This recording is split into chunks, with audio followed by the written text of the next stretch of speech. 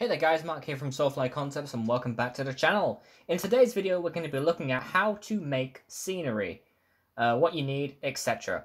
So again, like my ADE tutorials, this is going to be set over the course of a few videos. I'm not quite sure how many yet because I can't see the future. So if making scenery is something you want to get into, then there's a few things that you need to do first. Like there's a couple of boxes you're going to want to tick just to give yourself the best chance of making some scenery, if you know what I mean.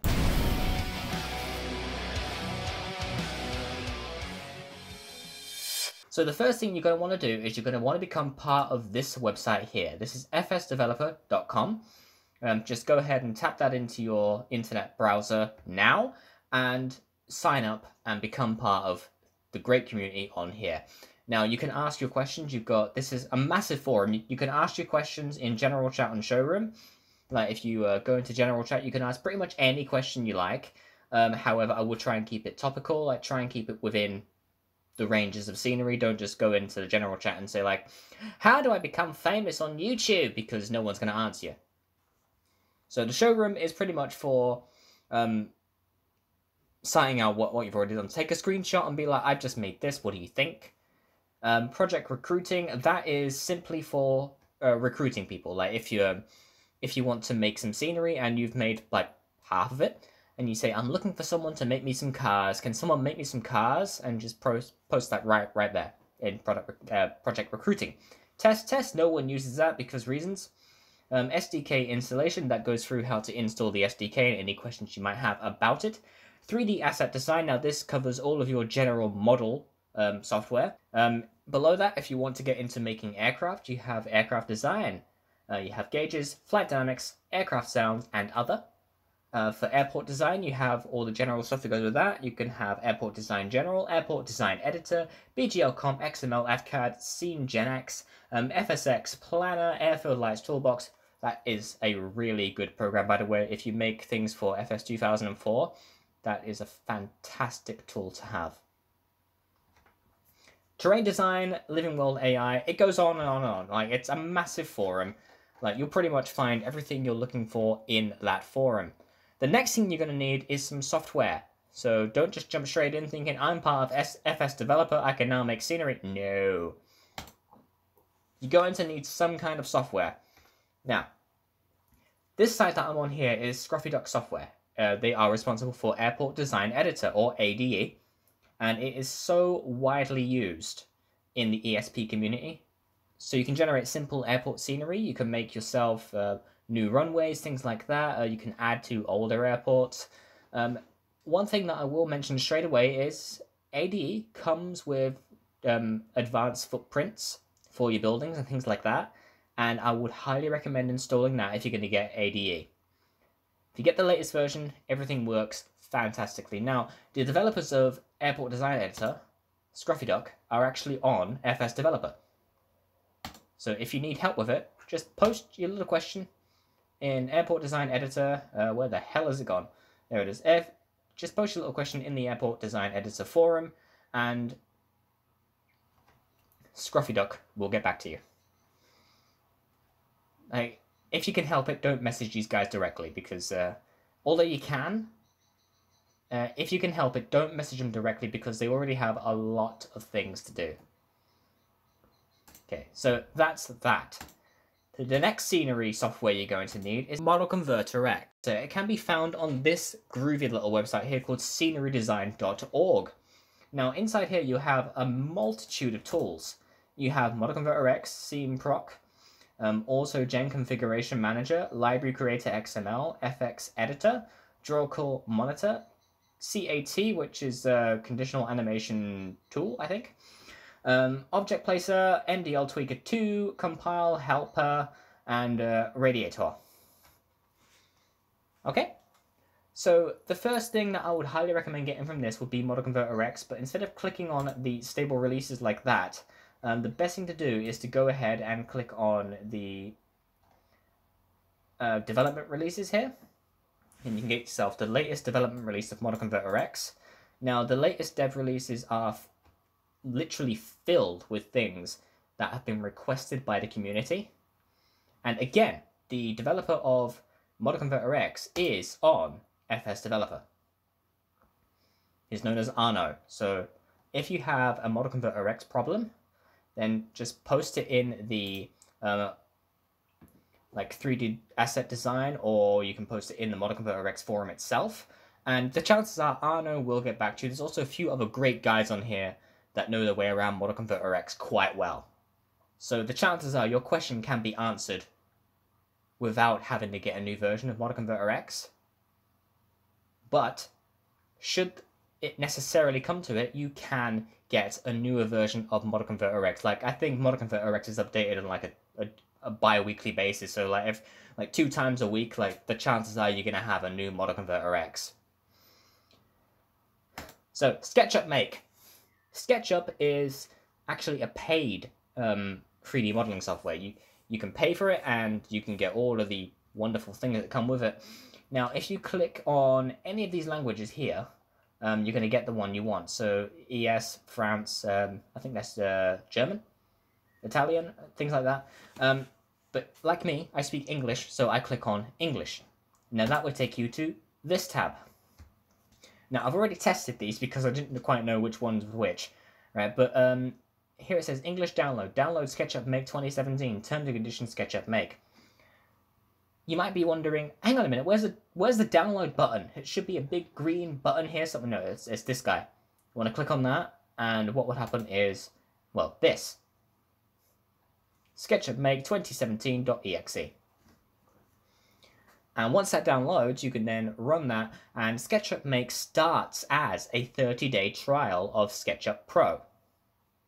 Once the trial expires, it reverts to SketchUp Make, which is basically SketchUp Pro.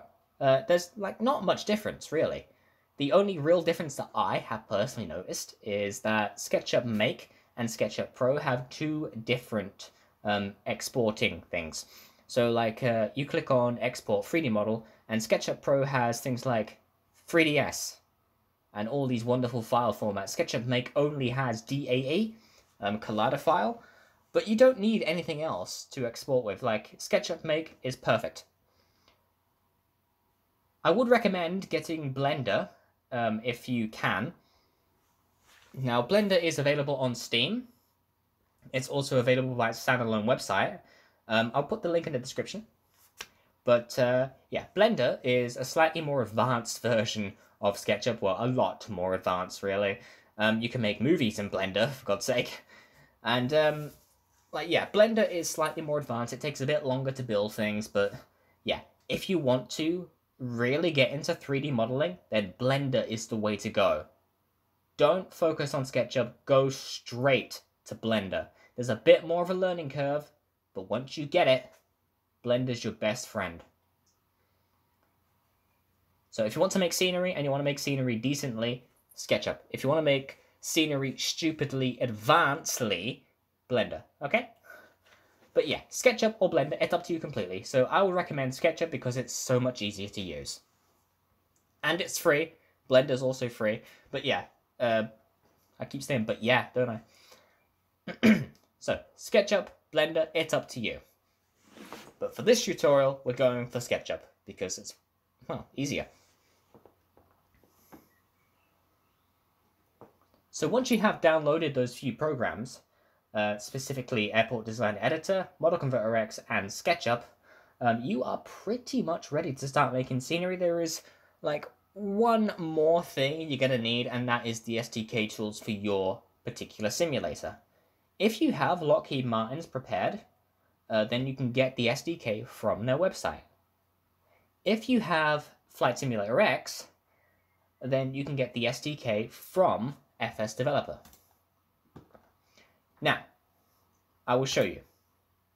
Click on Resources and click on SDK. Click in FSX, and here we have the SDK Service Pack 2 and the Service Pack 1. Now, I have been told that the P3D version 2 SDK works absolutely fine as a stand-in for FSX. Alright? I will also put in the description a link to my Dropbox account, which has the FSX RTM SDK available for it. So you can download that, and then you can upgrade to Service Pack 1 and 2 if you need to. If you have the Microsoft Flight Simulator X Steam Edition, then the SDK is actually shipped with the Steam Edition. Let me show you here. Go to Steam, Steam Apps, Common, FSX. Okay, now we're in the FSX subfolders here now. If we scroll down a little bit, we'll see SDK. We click into there, we have our core utilities, environment kit, mission creation, sim object kit, and the SP1A. Now we can install Service Pack 1 if we want to, but we don't want to. I'm just going to leave this as it is, because I'm using my FSX boxed version for it. So that's where you've got to find your SDK if you have the Steam Edition. It is shipped with the Steam Edition. You are not notified of this or anything along those lines. But if you have FSX Steam, you have the Steam SDK. Alrighty. So now we have all the tools marked down. I know what you're thinking. Oh, I want to jump straight in and start making scenery. Well, there's a few things that you need to do first. So scenery is definitely on the cards now. Like, it's definitely on the cards. You've downloaded everything you need to start making scenery. Everything that you could possibly need has been downloaded. It's on your computer. It's usable. There is a couple of things sort of holding you back a little bit. Of course, your simulator, you're gonna need to get that yourself, because I don't provide that kind of stuff. So when you finally install ADE, you're going to be greeted with the sim selection box if you have more than one flight sim installed. Again, this is for ESP only, so you're not going to see things like X-Plane in that list. I don't know what the plans are for the future, but as of right now, you won't see X-Plane in there. And once you get Airport Designer up and running the way you want it to be, if you need help on that, I do have a link in the description to a series of videos regarding ADE. But yes, this is the screen you're going to be greeted with every time you open up the software. And from here, you can either say, I want to make a new airport, or I want to make changes to a stock airport, things like that. So you have Airport Design Editor, and you can make changes to AFCAD scenery.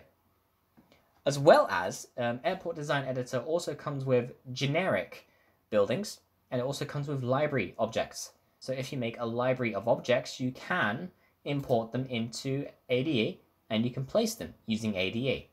And as long as that library is active in your scenery, you can use it in your scenery. Now I use the Soarfly Concepts library. UK2000 uses the UK2000 Common Library. The difference being UK2000 makes sure their common library is always kept up to date. I just ship it with the newest sceneries. You're going to want to make a library of objects, like just generic objects, sort of like fuel tanks, air stairs, things like that. You're going to want to make a library of objects. I've got mine. UK2000 has theirs. And yeah, you're going to want something along those lines. So that is Airport Design Editor. We also have SketchUp and Model Converter X. Let me just show you Model Converter X quickly. So this software has been extensively modified by Arno at FS Developer. He has taken what originally was just a, I'm not going to say terrible piece of code because the code was fantastic, but he has taken a piece of code that he has tweaked and pushed and sort of adjusted over the last few years, and it's turned into a very, very powerful little program. Not to mention, this is free of charge. So everything I've mentioned right now is free. Everything is free. You don't have to pay a penny. Model Converter X comes with some very, very powerful tools.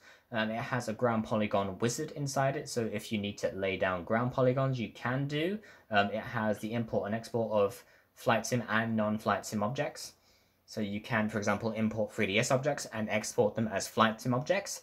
You can, for example, export as FSDS objects, Flight Sim Design Studio objects, and things like that. You don't have to just stick with the basics of FS Design.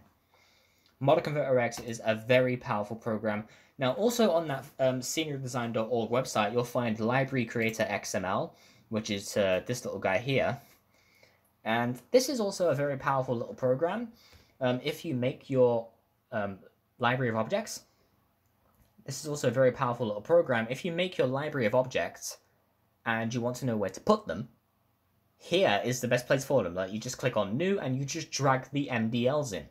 And then once you're happy, you press Save Library and you save it into a location you can find it quite easily. And there you will have your library of objects, which can be used all over Flight Sim. Again, you're going to need some kind of Flight Sim. I've got FSX, FS9, P3D version 3, P3D version 4, and P3D version 5 as well, which is not listed here.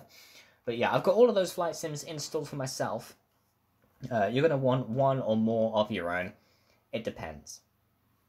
But yes, that is the basics of scenery design covered in video 1. In video 2, we'll be looking at how to actually start merging these programs together. So I'm going to create an AFCAD, and I'm going to create some basic buildings. And we're going to be using all of the tools we've downloaded to compile everything together. So we're going to make one airport. And the airport I'm going to be picking on is Newcastle, because reasons.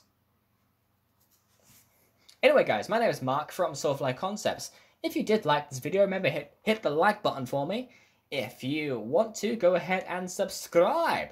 We are at 1,000 subscribers now. I cannot believe it. I'm so over the frickin' moon. 1,000. Wow. Just feels like yesterday I was saying we're at 400 subscribers, but now we're over 1,000 now, and I am stupidly grateful.